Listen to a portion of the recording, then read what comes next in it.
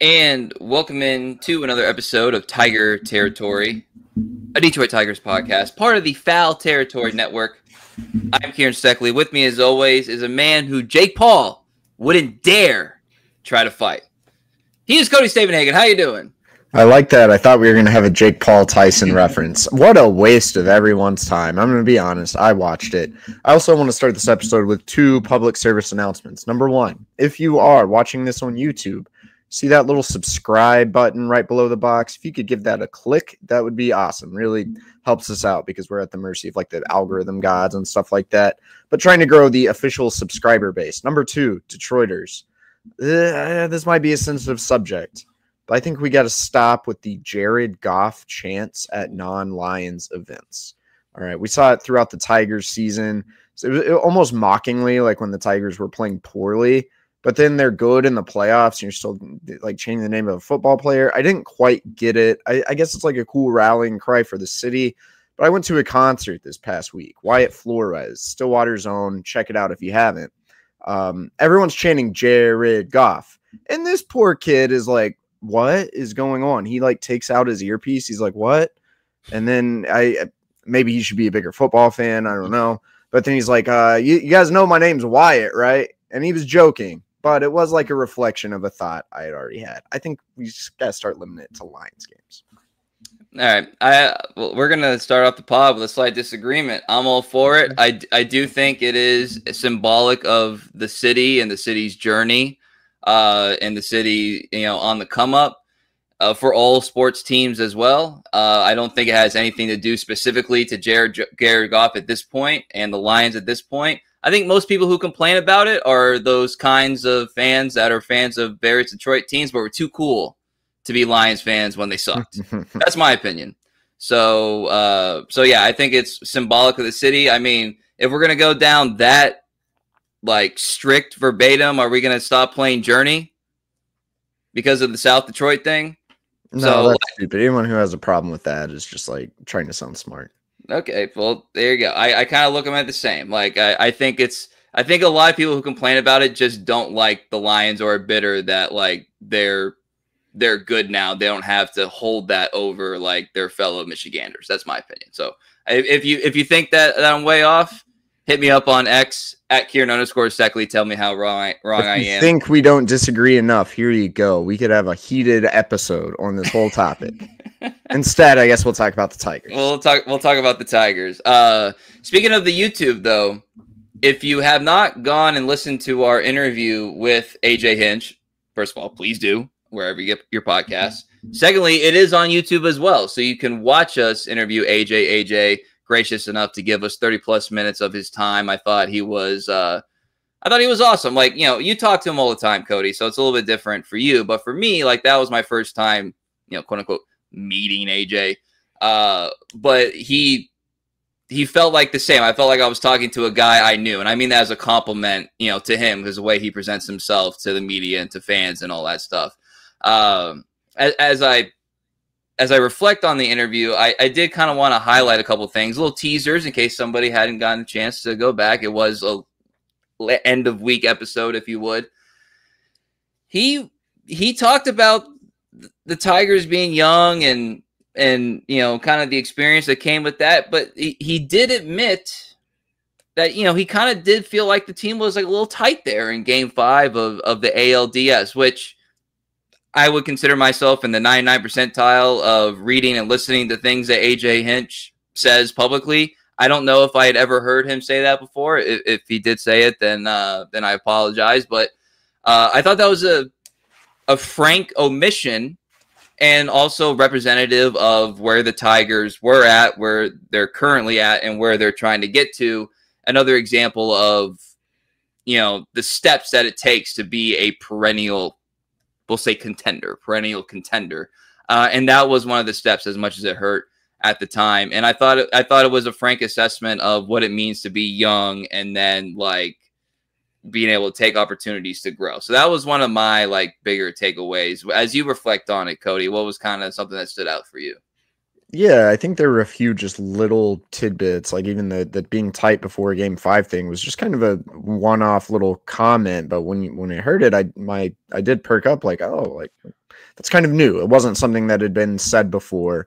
We didn't necessarily go into this interview trying to like make headlines because it's the off season. We just wanted to have a frank conversation with AJ and grilling him about like what moves the front office might be going to do much good. And given it's the off season, like the topical team stuff, we didn't want to repeat too much. So especially as someone who talks to him all the time, I enjoyed just some of the more random topics that came up, you know, ejections, which I was just making a joke. And I thought he gave a really, I knew this just knowing AJ, but I'd never heard him outright say like one reason he doesn't like getting ejected is he can't manage the game. You know, your job is to be the guy in the center of the dugout in the biggest moment, and you can't do that if you're getting tossed over a borderline ball strike call. I thought that was awesome. I thought toward the end, his reflections on his high school football career were awesome.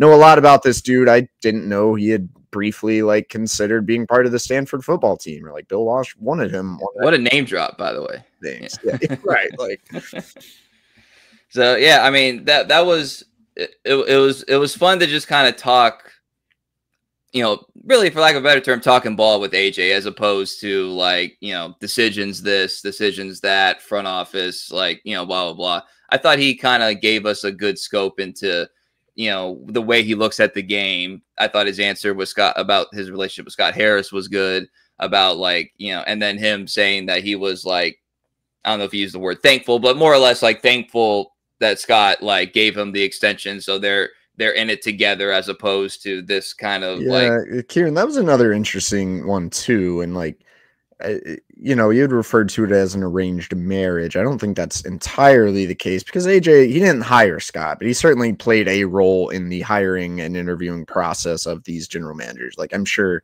he could have vetoed it if it were, or at least expressed disagreement if they were going to hire someone he like just didn't like. So like, I think he was 100% on board. But he said, he basically admitted like the partnership with Scott reached another level after the contract extension. That was just another little thing that made me think, that's interesting. Yeah. And as we look back at like things that led to the Tigers being on the cusp of the ALCS, like that might be almost like move number one is after the previous season, the president of baseball ops and the and the manager align, extension, everything's good. They had all this unbridled optimism at that presser for good reason. And then the season plays out the way it did. Like, it does kind of like, it makes sense, you know, if you put it on a timeline. And great timing for us too. We had him on the day before, or excuse me, the day after he was named a finalist for the AL Manager of the Year award. One that, like, you have to keep in mind, the Tigers were more cute story at the time these votes were cast than, oh, we're looking at, you know, national conversation. We're looking at them as potentially, you know, one of the, you know, contenders, teams that can kick down the door in the American League, essentially. So, like, it again, it makes sense now, but at the time, it was like, all right, what are the Tigers really going to go down to Houston, a team that's been to the CS like 7 consecutive years or whatever, and beat them? Like, of course not. But they did in 2 games. So you got to keep that in mind with these votes. This is a vote that you have, Cody. Obviously, we can't talk specifics until the results are announced. But I think it might be good to kind of like look at AJ and Stephen Vogt and Matt Quantrero and just that's what was it? Quatraro, sorry. That's all in the same division, by the way. So that's pretty fun for the AL Central, or disastrous if you're a White Sox fan. But anyway, so you just kind of break down this vote for us, if you would, a little bit.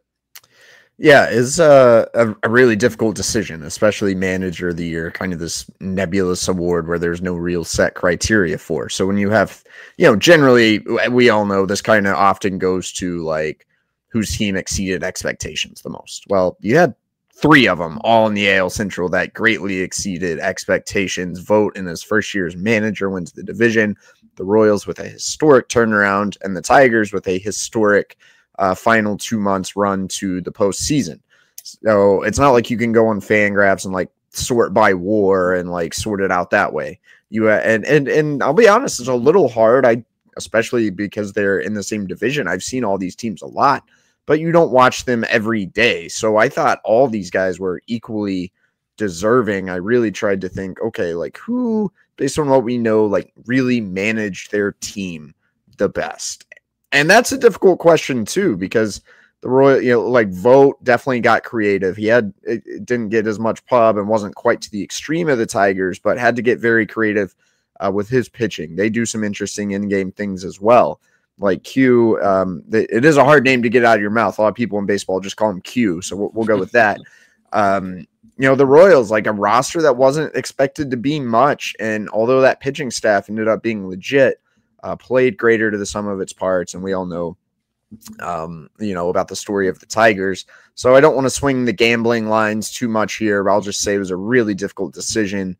And at the same time, I wonder if AJ faces a little bit of an uphill battle just because the kind of, as you alluded to, like the national narrative was kind of set around Vogt and around Quatraro, and AJ kind of entered the picture like late. And I think a lot of people nationally who might be voting on this award didn't really take the Tigers seriously until like they beat the Astros in the playoffs. So I'll be super curious to see how this shakes out. I think all three are very deserving finalists, and in a normal year, any of these three might be like a runaway winner. Yeah, we will react to that after the results are announced, and then we can get Cody to reveal his vote. So let's go to sort of the underneath surface a little bit of the Tigers organization. Josue Briceno. I'm having a hard time with names today. Briceno. You did pretty good on that one. Okay. Triple Crown, that was already. And then just last night announced that he is the MVP of the Arizona Fall League. Not any surprise to anyone who is on X, formerly known as Twitter, and has the Tigers algorithm, because I'm not sure there's an hour that's gone by I haven't seen some sort of highlight from Josue, and he has become sort of I would say like the apple in the eye of those that really follow like farm systems for Tigers fans. Lorenzo definitely qualifies as that. Max Clark is in that conversation. McGonigal is in that conversation. But Briceno was one that we were kind of waiting to see a little bit from. He was hurt this year. And then if this is a representative of what he can do when he starts to put it together, it's very exciting. And also, if you're looking for some international signees to work out, here's your kind of in the system leader in the clubhouse. I know there are some guys that have gone up to the majors, but in terms of in the depths of the system, here's your guy. So great for him. I don't have a lot of analysis. I'm not breaking these things down, but I think it's another case of, if you believe in this sort of thing, organizational momentum. So the team makes it almost to the ALCS. AJ Hinch is a nominee for Manager of the Year, or finalist, I should say. And then Josue is AFL MVP. So, good for him. I think it's actually sort of like a great example of what Baseball America put out, which is that the Tigers, based on whatever metric they use, I think it's Hit Plus. I'm not going to pretend to be able to break everything down for you guys. That's their work. I want you to go read their stuff. But is a metric they use for measuring hitting development across all farm systems, and they had the Tigers as the best of 2024 in this particular area. So things coming up, Detroit, Cody, for this team and this organization. And again, these are the kinds of things that Scott Harris, you being the general you yawn at when he talks about the organization and resources. These are the kinds of things that he is looking towards. So not something that we can break down in depth, but obviously a good thing for the organization. Yeah, I think this topic is still so dangerous. Prospects aren't necessarily my specialty for this exact reason. You just don't know, right? At the same time, you look at all the evidence of good things happening on the Tigers farm system, and you can't deny that. Briceno, this is a guy who's been on people's radar for a while. I remember in spring training, it was AJ Hinch. She was like, "Have you guys seen Briceno?" I was like, "Oh, he can hit." Or no, he's like, "Have you physically seen him?" I was like, no. And then that was a couple days before the prospect game. He's like, just look at, like, this guy's built like a Greek god, you know, and he is. And I was like, oh, I see. And then he stung a couple of balls that day, and I was like, oh, okay. And he ended up being kind of one of the talks of camp. Obviously, when he was healthy, went on to have a pretty solid season and really took off here in the Arizona Fall League. Seems like maybe, even though he's young for that, you know, facing some pitchers with more experience, it wasn't like the greatest pitching in the Arizona Fall League. So let's keep that in mind. The hit plus thing is really interesting because even though there were some very positive developments, obviously McGonigal, Lorenzo, some others, you know, I think most people, myself included, still view the Tigers as being better at developing pitching than they are hitting. Like, and you know, it's going to take some time to get more proof of that to come up through the system. But one thing I've said for years is, like, you just need someone to pop. You need that random person to pop on the hitting side. Maybe an international guy, which they haven't had basically ever. And I don't know if this means Briceno is going to become a superstar, but he's starting to look like that type of international prospect who wasn't that highly heralded, who might be popping a little bit. And that's something that the best teams just tend to have, and the Tigers are long overdue for. So going to be super interested to see what's next in Josue Briceno's future. Yeah, and I think he was 800,000 was the price that the memory serves. So that was, I believe that was the year that it was still like sort of like the spread it out mantra of the front office. And I will say this, just in general, like it's been a while, probably not in the definitely not in the social media era, that the Tigers have had, as an organization, have had a team worth watching in the majors and several really interesting, intriguing, like what if prospects in the in the minors. Definitely not in the social media era, because they've been top heavy one way or the other pretty much since we started being on. I think that's an interesting thing too, is like we're starting to see this talent spread out over multiple levels, where for a while it was like, oh, Torque, Green, and Dingler are all at Erie, like that's awesome. Oh, Mize and Faedo and Manning and Scooble are all at Erie, and now it's like, well, you're gonna have Max Clark and McGonigal in Double-A. You're gonna have, you know, some of these, maybe Lorenzo, Briceno, and High A West Michigan. You still have, you know, you're gonna have the guys coming up, Bryce Rayner probably playing in Lakeland. Obviously, you know, maybe don't quite have that guy knocking on the door in Toledo, although I guess Jackson Jobe could maybe fit that bill. So I think that's a little bit of a difference than maybe what we've seen with the top-heavy systems in years past. That's a good point. It is pretty, one could say they have optionality. All right, well, we're moving on. Speaking of optionality, there was some news this week that didn't directly impact the Tigers, but it was enough to get us going a little bit. And that is the Philadelphia Phillies, a team that considers themselves, would you call it World Series or bust? Would you call the Philly in their own mind? Absolutely. Oh, yeah. 1,000%. All right. Let's make sure I wasn't out of line there. World Series or bust. And they have themselves I'm guessing a desire to sign Alex Bregman. Problem is they have a third baseman. His name is Alec Bohm. Did I get it right? Nailed it. All right, boom. So Alec plays third base. He was an all-star this year, but Jeff Passan puts in his like off-season notes column / news tidbits, and then Buster Only separately reports that like they're looking to / likely will trade Alec Bohm. So I got to doing some research. I have several stats and things that we can go into, but your initial reaction, because I sent this to you right away. Obviously, we know the Tigers have a need to upgrade at the corners. This is a guy who is a third baseman. He has played some first base. Didn't really play last year because obviously you can't play Bryce Harper anywhere but first base with the Tommy John, or at least he didn't want to, whichever one you want to believe. He is 28, so there's the age thing. He's got 2 years of team control coming up. So those are just kind of like the very basic stuff there. But when you because you're trying to train yourself like Scott Harris right now. When you see like a name come up, is this a potential match? I think it is, and that doesn't mean anything's inevitable. I'm not reporting anything, but it's one of those things that comes out and you're like, interesting. And there'll probably be multiple teams interested in Bohm, but he fits the bill of a right-handed third baseman, someone who could help the Detroit Tigers improve.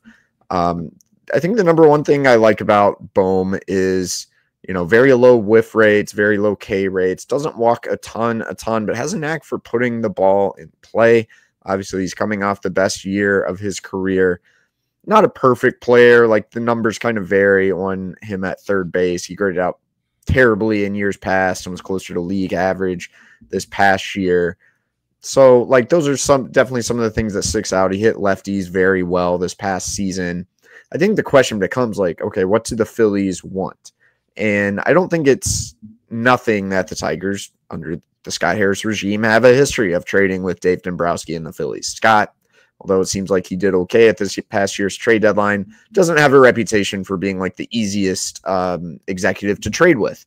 One guy he hasn't had a problem completing deals with is Dave Dombrowski. So could that help there be a match? And if so, what are the Phillies like? What is a fair return? This is a guy coming off a 3.5 win season, but he doesn't really have that track record. Like, I don't think he should command the pure value of like a perennial 3 to 4 win player. So you start looking at it, it's like, okay, well, like who makes sense? They probably need some pitching, right? Like, would they want Casey Mize? Like, I don't know. I mean, David Chadd's in that system. Let's keep that in mind too. But that's not enough for Bohm. Okay, throw in who's a tradable prospect. Jace Young. Well, they don't really need Jace Young. Also, Young and Mize, like that starts to seem like too much. So like a pitcher who could help their pin and like a lower level, I don't know. I struggle like finding that deal that makes total sense. So I actually one of the things I don't try to do a lot is sort of like make trades out of thin air, because it's, especially from like, they're always wrong. Well, they're always wrong. But from my perspective, like if you're a Tigers fan, you're looking to see what you could trade for Alec. It's like you're going to give guys you don't like. You know what I mean? Like that's how exactly. That's how it's going to be. And then you're not going to want to put somebody in there that you probably would need to put in there in order to make the deal happen. Like could Matt Manny, like just like I'm just like throwing names out. The Jace Young thing, I agree with you. I don't think they see a huge need. In fact, I would probably argue like trading for Alec almost gives you Jace Young like insurance for his timeline, basically. Right, I agree. Like I think and by the way, that could be a nice combination in some way of options that have. Not to say they'd be like, splitting time or anything, but you see what I'm saying? You don't have to rush Young up, whereas right now, the jury's still out on whether he's like major league ready or whatever. So that's like the exercise I try not to dive too much into, but I do try to see if I can interpret like the actions and why things are out. So in case of Alec, it seems pretty clear. Like they keep saying like the Phillies need to shake it up. Like, that the results have not, that hasn't been good enough or whatever in the owner's eyes. This is a spot that they could easily upgrade via free agency. So but they just have to create the spot for like, again, a potentially like a Bregman type or whatever. And that makes Alec in a way somewhat disposable. So, but he was an all-star, but he was a 3-WAR player. And so there's a little bit of a tug of war narrative wise to try to figure out, is this a sell high because he was an all-star? Kind of what it sounds like. But at the same time, it's like, but you clearly want to get rid of him. Like you clearly do not, like you feel like you're in a better opportunity to do X than have him in the lineup. So you can't be selling that high on him. You see what I'm saying? Like, I don't think this is a traditional sell high from like a first-time all-star. And, like I said, 2 years of team control. Those are intriguing things. Like I said, I wrote down some stats here. I'll kind of go off him. So in case people don't necessarily understand like what kind of player he is, here's something that can help, shape a picture a little bit. So he had a 45.8% hard hit rate. That was 41st in Major League Baseball. A little perspective, Riley Green is 47.1. The league average is 39. So he's an above average hard hit guy. Pull percentage, 21.9 pull percentage. That's way down. That's like 123 among qualified batters. That's essentially Matt Vierling, who is 23.4. League average is 30, by the way, 30 and change. Win probability added at the plate. This is just offense. He's 1.4, which is 52nd in baseball. Parker Meadows is 1.1 and 70. So I'm giving these comparisons. I think it's a good stat that we need to start using more too. Win probability added. I agree. Walk percentage, you touched on it. He doesn't walk a ton, 6.6%. That's pretty low, but that's basically Colt Keith. Colt Keith was 6.5. League average is 8.2% walk rate. So that's that. Batting average on balls in play. Batted 304. Batting average on balls in play, which is basically Colt Keith, who 306 batting average on balls in play. The league average is 291. So those guys are slightly above average, obviously. And defensively, there's a million ways you can kind of go about this, but I just kind of picked two. He's 0 defensive runs saved above average. This is on Baseball Reference, in case anybody's curious. But he was +3 fielding runs above average. So there you go. There's a little, and Andy Ibanez was 2. That's specific to third base, obviously. So there's a little bit of a picture. So he hits the ball similarly, a little bit less than Riley Green, hard. He pulls it about the same as Matt Vierling. He adds wins at almost the same rate as Parker Meadows, or Parker's a little bit below. He walks about the same as Colt Keith. His batting average on balls in play is about the same as Colt Keith and Matt Vierling, by the way, 303. And he is, depending on what metric you use, an average, a tick above, a tick below average fielder, which, by the way, has some first base capability. So if you're looking for some, what are we going to do about Torx insurance, is a guy who can play first base. So, and he has pedigree too. He was a 3rd overall pick, I believe. So, like, if that matters to people, that's part of his profile as well. Yeah, and we should probably note there have been, how do we want to phrase it, like reported character concern. I don't know if maturity. It's I think concerns, like maturity concerns, which I don't want to speculate on too much. I don't know the guy. I haven't met the guy. Maybe worth taking into consideration. Scott Harris has kind of talked about you don't really want to mess up what's a really good team chemistry right now. But he'd be coming to a much easier market to play in. I think a lot of that stems from his like back and forth with Phillies fans a couple years ago. Somebody he knows in Matt Vierling. I have no idea if they're like boys or not. Maybe they're the opposite. I have no idea, but maybe that could help. A familiar face. Just like, I don't think that would be like a deal breaker. I don't think, unless, there's more out there than we are really aware of. Or maybe it just lowers the price. So. Yeah. But I do want to compare Bohm to another third baseman who's popped up in kind of trade rumors recently, and that is Jake Burger of the Miami Marlins. And I think this makes me like Alec Bohm more, because Burger, I get why his name is out there. He plays for an organization that is just probably mostly focused on cutting payroll. That's not going to be very hard to deal with. They're probably not going to ask a lot, and I believe he only has 1 remaining year of team control. So a lot of incentive to is that right? I don't think that's right. He doesn't actually have that much service time. That is false. He's not a free agent until 2029. I was looking at the wrong thing. My bad. You've led me astray. That's all right. Okay, so scratch that. I still think it'd be possible to deal. That makes him more attractive. The Tigers could have him for longer. There's some things I really don't like about him, though. Like Bohm, he doesn't walk a lot. 5.4% walk rate. Unlike Bohm, he strikes out quite a bit. 25.9, and he whiffs a lot. He just has not put the ball in play near as much as Alec Bohm. Now, there is more of a power ceiling. This guy had 34 homers 2 years ago, 29 this past year. That's enough to certainly be intriguing, but at least last season, he's a right-handed hitter who did not actually hit lefties very well. 678 OPS against left-handed pitching. He was actually better against righties. So I don't think the Tigers would like that. I think I think there's still too much swing and miss in this Tigers order, even under the dominate the strike zone mantra. And with the game seemingly shifting back to a little bit more contact oriented, like Tigers need to improve their team speed and put the ball in play more. Like Burger just does not help you with that mission. And a bit like Bohm, it's kind of tough to know what to make of him defensively. He's graded out negative in both outs above average and defensive runs saved for each of the past 3 years. I don't think he's atrocious, but based on these numbers, he is at least below average.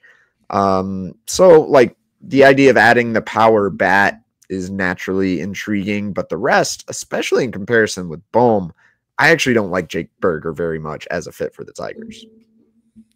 Yeah, and I still do value like intangible stuff, and Bohm batted .214. He's got .214 career postseason hitter, so it's not like he has like this great experience of success or whatever, but he has been a part of teams that have obviously been perennial playoff teams and made it to the World Series. So like if you're a Tigers team that's trying to get over the next step, there is a world where adding a player like Bohm like helps you sort of mature as a team, which again, we're talking about his maturity, but mature as a team and be able to find guys that have had success and go and been a part of like, starting, in the World Series or whatever, like been a part of teams that have reached a certain task. You know what I mean? Like if there's maturity issues there, that I guess that negates it a little bit, but that's alleged. I'm not saying one way or another, but he is a guy that comes from a good organization, obviously. Kieran, what if there were a third baseman out there who has a track record of offensive success, postseason success, and he's played Gold Glove defense? Would that be a good fit for the Tigers, you think? Would he possibly have played for the Tigers manager? Maybe so. Maybe so. Sounds we're talking about Alex Bregman, people. He's gonna be expensive. But all these other names we're going to mention are flawed in one way or another. Alex Bregman, he may not be perfect. He may not be great in 5 or 6 years. But if you're looking for the perfect fit, I think it's out there. That's another thing, too. The perfect fit, especially in the trade market, is pretty relative because there's always a reason somebody is trading somebody. Like there's whether it's to do with them or their organization. But like Juan Soto would never be traded if he was on like a perennial good team with deep pockets, right? Like that's a fact. He's not traded because of his ability. So anyway, all right, that was fun little discussions there as we get near Thanksgiving. Anything else, Cody, before we get out of here? No, I think that will cover it. We'll see you guys again later this week. Like I said, want to ask reminder. If you're watching us on YouTube, hit subscribe, hit the notification bell. If you are listening to us on wherever you get your podcasts, Spotify, Apple, and elsewhere, please subscribe, 5-star review if you feel so inclined. We're getting off the ground here, and we appreciate all the kind words and support that we have received. And if you haven't listened to AJ Hinch yet, go back and listen or watch it on YouTube. It was a lot of fun. And we're working on more interviews with guys that we find either important or interesting or both. So there you go. That's kind of our criteria for people to come on the show. So like I said, follow Cody on Twitter at Cody Stavenhagen. I am at Kieran_Steckley. Pod page is Tiger Territory _. So for Cody Stavenhagen, I am Kieran Steckley. Everybody have a great week.